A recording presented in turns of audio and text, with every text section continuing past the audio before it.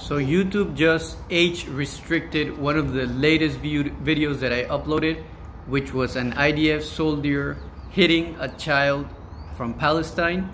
And I understand, I actually really like YouTube because it's one of the few platforms that has not censored the Palestinian content as Instagram, Facebook, and TikTok have. So in that sense, I have to congratulate YouTube because actually they have given me a voice to create awareness. And the video that they said that was restricted above 18 and upwards is fine, because I understand that you shouldn't put child abuse basically, but I just deleted the video because I don't want any problems with YouTube, so I just deleted the video. It doesn't count as a strike.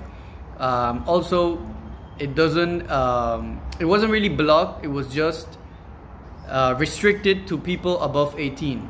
But I don't want to take any risk with YouTube. I really like the community that we're building here, and I want to thank YouTube for allowing me a voice and not censoring the Palestinian content like other platforms have.